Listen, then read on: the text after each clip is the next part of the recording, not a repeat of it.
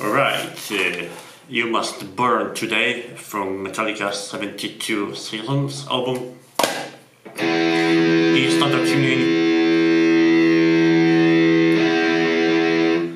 Okay, so here in the intro there are two guitars playing two different things. So one guitar plays the top line and the second guitar plays the second line together, right? So the first guitar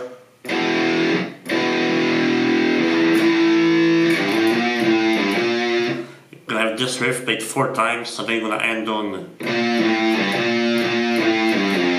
this, right? The final bar. Second guitar plays something more complicated. We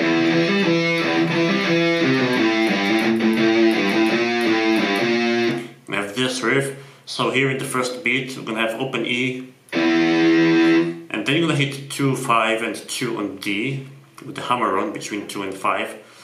But before you hit those notes, make sure to mute the E string that you played before, right? So you can do it with the palm of your right hand, kind of. Kind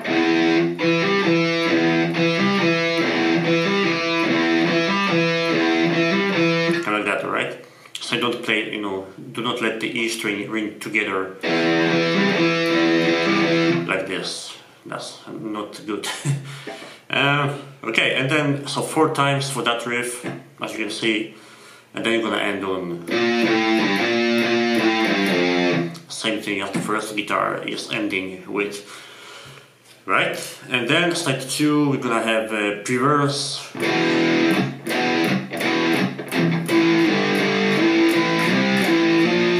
So that's riff that you're gonna play 4 times, well, actually 3 times, but the 4th time will be this different ending, the final 2 bars on this line. So basically what we have here is E, there's like a chuck, and there's E power chord again, and then again the same thing, and then again, but then you're gonna mute the E power chord, sorry, like this, right? And then you're gonna have this slide riff. Right, so yeah, 3 times on this riff altogether, and then 1 more time, but then you're gonna end on this. Alright, so that's the pre-verse. Then for the verse riff on side 3,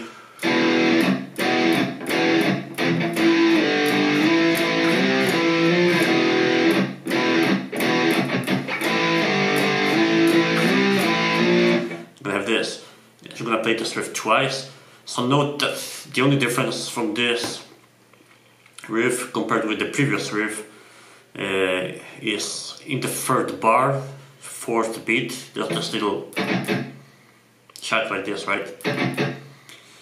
Okay, otherwise it's the same riff basically, but you have this little chuck there with the reverse gallop rhythm on the 3rd beat, and that's pretty much that for the verse. And then you're gonna have the kind of pre-chorus in the second line.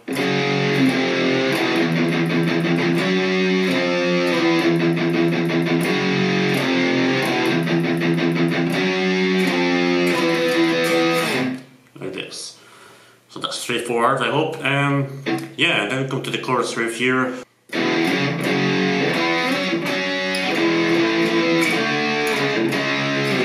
That's the first riff. You're gonna play this 3 times basically. So I'm gonna have open E power chord, going to F sharp power chord that you're gonna hit twice.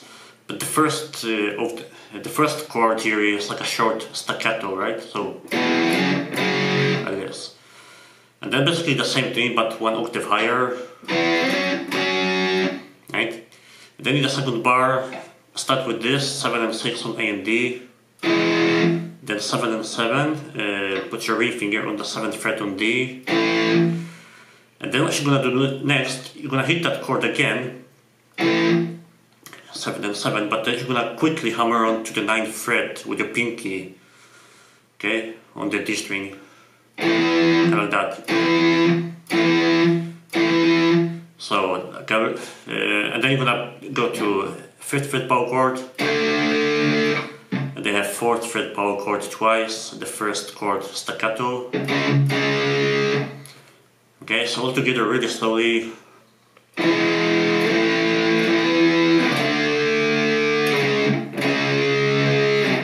Right, and then repeat the whole riff, but you're gonna have the different ending in the it's in the final bar.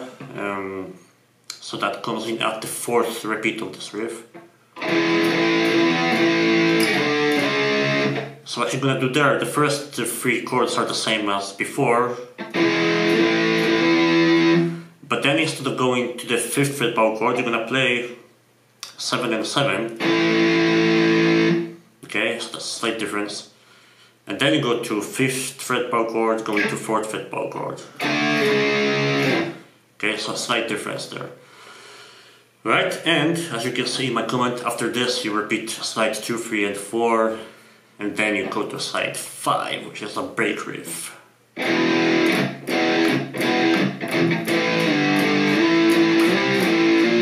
that's the first riff.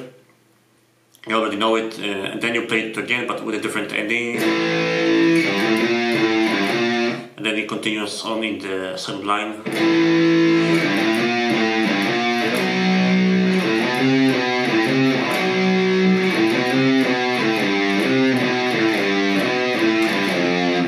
Okay, like this. So straightforward, I hope. Yeah, there's a lot of jumping around the E string here, but that's how it is.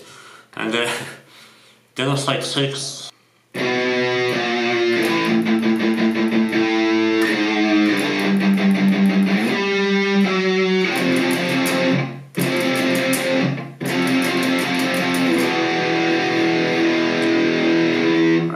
First riff, I guess that's straightforward, I hope.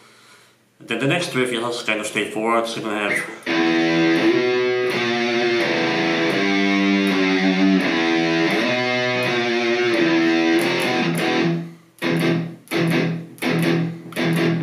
okay, and you play that riff 4 times. So slight comment, so the first bar you're gonna have open E, then you kind of slide into the 7th fret, so like kind of like that. And then you play 6th fret with the vibrato, then you have open E, then 3rd fret, and then 2nd fret with the vibrato. Yeah, and then you can follow the rest of it. Alright, yeah, so that's pretty much this for the like the first part of the break. Then on slide 7 I'm gonna have this riff.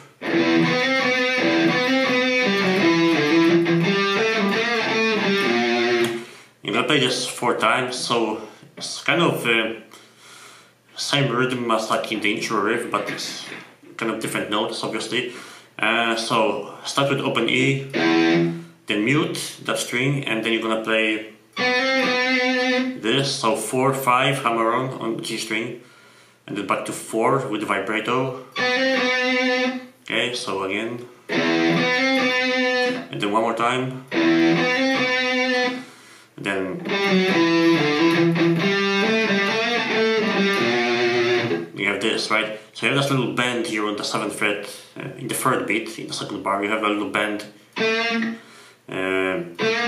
on the 7th fret on D, so you have to bend the string downwards a little bit, and then a 7 without a bend, go down to 5, and then a 6 on E with the vibrato. Right? And you play that riff 4 times, and then what follows is the riff you already know.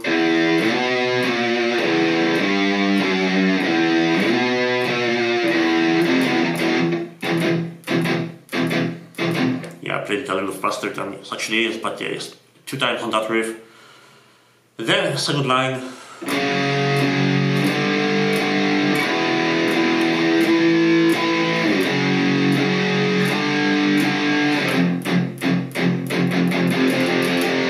You're gonna have this. Alright. Okay, then slide 8. First line, you already know that riff, right? I'm gonna play it again.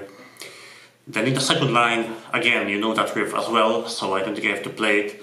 But well, you know the first 2 bars, right? So, but after that riff, you're gonna end with this. So what we have here is basically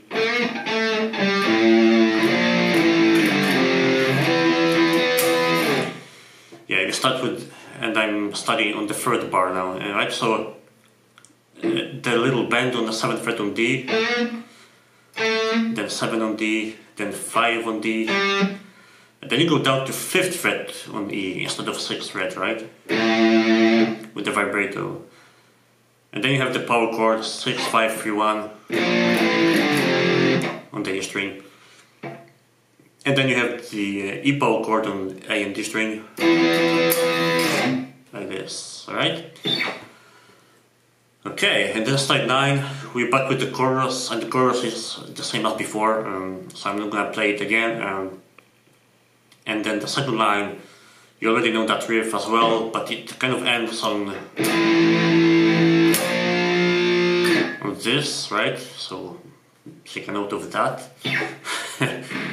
And then finally on slide 10, we are back with the riffs we already know, more or less. Slightly different ending on the first line, so you're gonna have this. I'm gonna have this ending, right? Instead of going to 6th fret on E, I'm gonna go to 7th fret on D, right? At the very last note. And you play that at the second repetition of this whole riff. So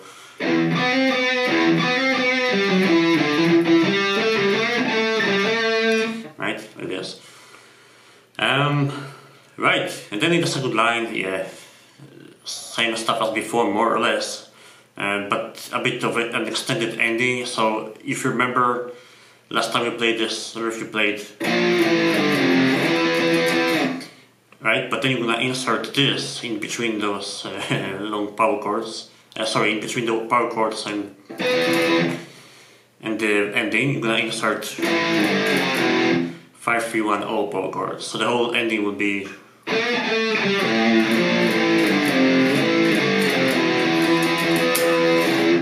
this. And this final set of power chords, they play together with open E now as well.